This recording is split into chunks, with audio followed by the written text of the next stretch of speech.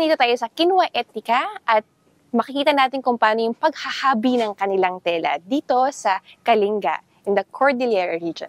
Let's go! Ngayon naman, ipapakita natin ang mga businesses dito sa Kalinga, starting with Kalinga Textiles and Accessories.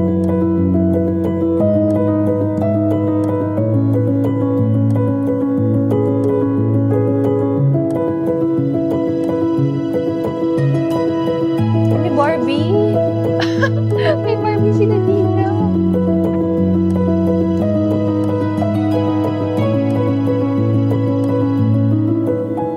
So, andito tayo sa paggawaan ng tela at si ating gumagawa ay actually deaf and mute siya. So, PWD siya. Siya yung gumagawa nito. So, makikita nyo dito kung paano ginagawa yung tela and specifically sa Kalinga.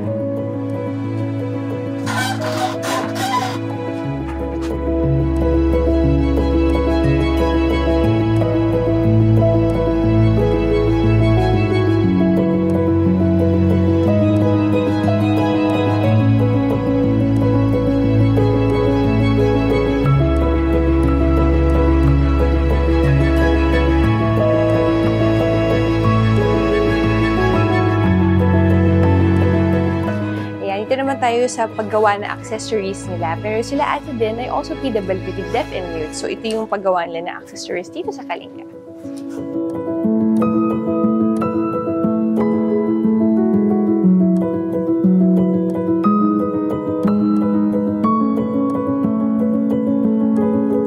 Ngayon, dayuhin natin ang Ayuman Agani Garden.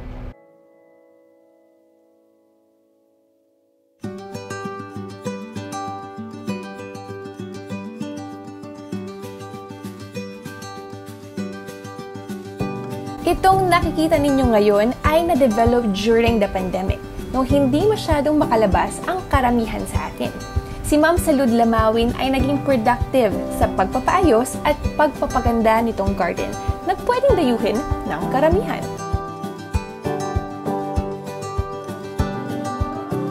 Ito ay ang indigenous Kalinga house. Ito ay gawa sa sagat, isang klaseng wood na specifically ginagamit para panggawa ng kanilang bahay. Itong nakikita ninyo ngayon ay fossilized or petrified wood na makikita dito sa garden. It's already millions of years old and is already considered as a semi-precious stone.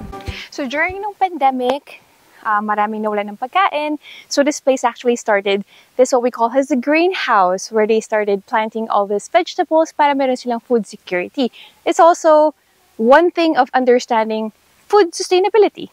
Very Miss Earth, so this is also one thing that I will feature here on this vlog so you can see their greenhouse. Dito, nagtatanim sila ng iba't ibang gulay sa loob ng greenhouse na pwede rin nilang makain.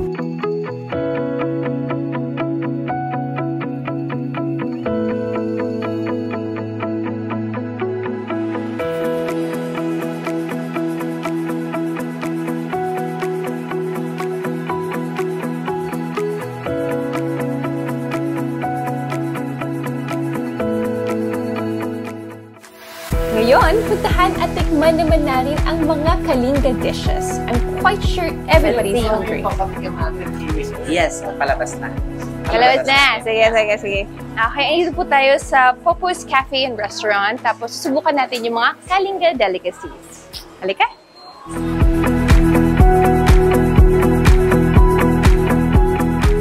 Yan, dito po tayo ngayon sa Popus with Sir Glenn. Siya ang may-ari nitong restaurant. Yan. Yes, sir, how did you start your business here? Yes, nag-start ako nung the year 2017. Nung una, nasa kantin lang po ako. Kantin, yes. And then, ayun, napunta ako dito sa restaurant na to. And then, this is actually the oldest house in Kalinga. Yeah. Na-build po ito noong di pa ako pinapanganak actually. Kaya meron na ito. Dito noon, according to history, dito kumakain sina the late President Ferdinand Marcos. Ay, wow. Yes, and then Ramon Mitra. Kasi ito yung unang na-build noon, kaya yung mga bisita nila dito sila pumupunta. Wow. Yes. Ngayon nakita ko meron po kayong prepare sa amin ng mga Kalinga delicacies. Yes. Umpisahan natin sa binungor. Ito ay gawa sa bamboo shoot, mushroom, leafy vegetables, at shellfish. Ito ay sinursur. Ito ay ang isda na slowly cooked sa bamboo. Ngayon, ito naman ay pinikpikan. Ang pagkaluto nitong chicken ay slowly beaten para daw mamuo ang dugo dahil nakaka-improve daw ito sa lasa. This one is called pinanlit. Ito ay sabaw na gawa sa munggo. Last but not the least ay pakpaku. Ito ay gawa sa gulay na tawag ay fern. Meron din silang mga gawa na variety of fruit wine that they made themselves.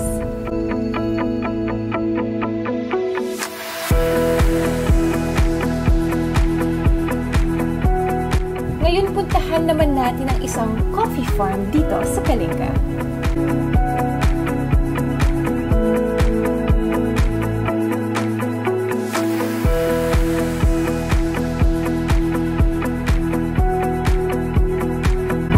Ngayon nandito tayo sa coffee plantation. Sa Kalinga, ito yung isa sa pinakamasarap na kape sa buong Pilipinas. Tingnan natin. They have 11,000 trees here.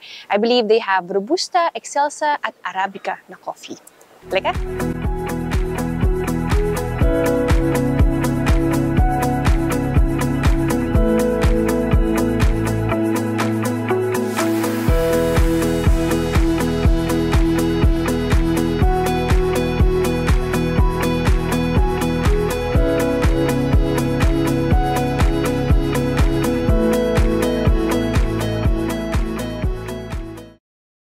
Ito naman ay ang Kalinga delicacy na ang tawag ay inandila. Ito ay parang kakanin na may matamis sa ibabaw. Ano po yan? Ito yung ano, malagkit. Ito yung paggawa ng inandila. Yan. Ang inandila. Tapos, ganun. Oh! Para hindi dumikit dun sa dahon. Hindi dumikit, lagyan ng ano, oil. Oh! Buksan natin ito. Ito na ganito, tapos iluluto ng 30 minutes. Ito na ang pag-ano niya. Okay. Pagluto na, ito bubuksan, lalagyan ng Latik. Para matamis.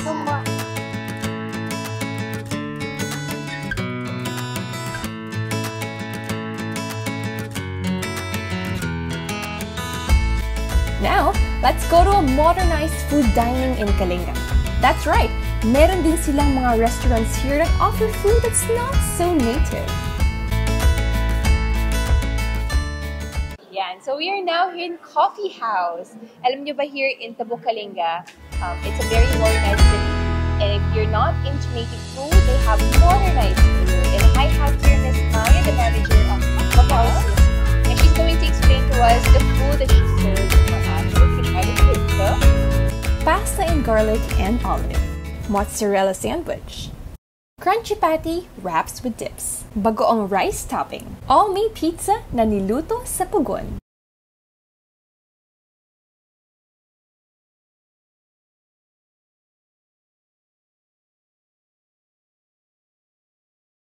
Hungarian sandwich.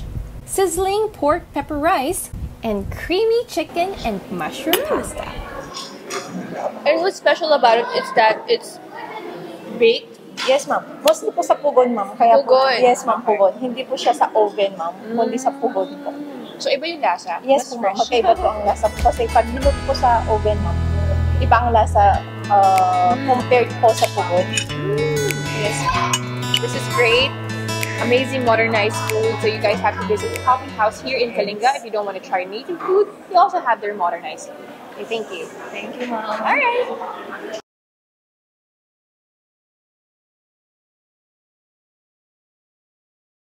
Sana kayo ay na-inspire, may natutunan at sana nabusog din ang inyong mga mata dito sa ating Kalinga trip.